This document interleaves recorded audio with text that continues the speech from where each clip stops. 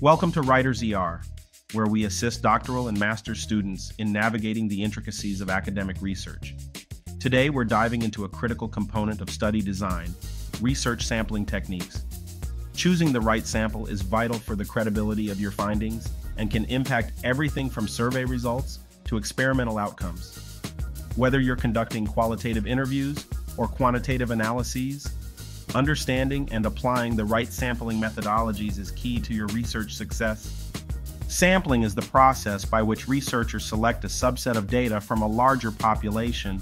This step is crucial because it ensures the practicality and efficiency of the research, and the accuracy of this selection process directly influences the generalizability of your findings. There are two main categories of sampling methods: probability and non-probability sampling, each serving different research purposes. Probability sampling involves random selection, giving each member of the population an equal chance of being included in the sample. This method is critical for quantitative research that aims to make statistical inferences about a population.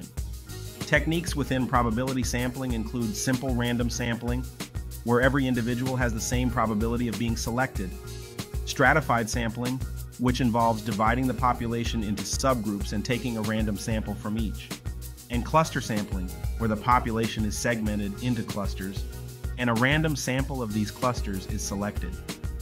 On the other hand, non-probability sampling does not involve random selection and is used when the research conditions do not support the use of probability techniques. This approach is often employed in qualitative research, where the goal is to gain deep insights rather than to generalize the findings to the whole population.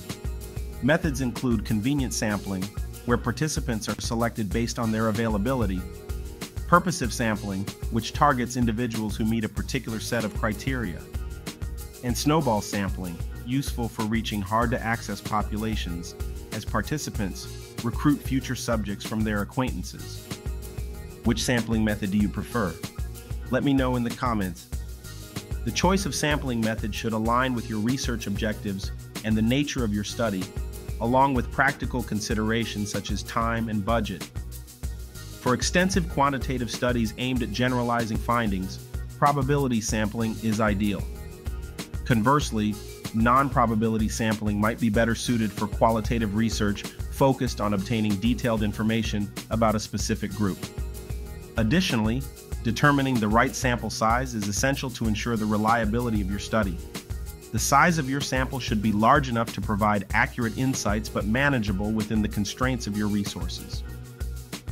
Statistical tools and sample size calculators are invaluable in this process, helping you ensure that your results are both significant and representative. As we conclude today's discussion on research sampling techniques, reflect on how the choice of sample can profoundly affect the scope and applicability of your findings. If you face sampling challenges in your research, how did you overcome them? Share your experiences and strategies in the comments to foster a community of knowledge sharing among researchers. Don't forget to like, share, and subscribe to WritersER for more insightful academic content. Your engagement helps us continue to support students like you in achieving research excellence.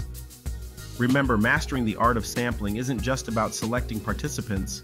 It's about building a robust framework that supports the overall goals of your research. By carefully choosing and applying the appropriate sampling strategies, you can enhance the efficacy and impact of your work. Stay thorough, be strategic, and let's push the boundaries of academic research together.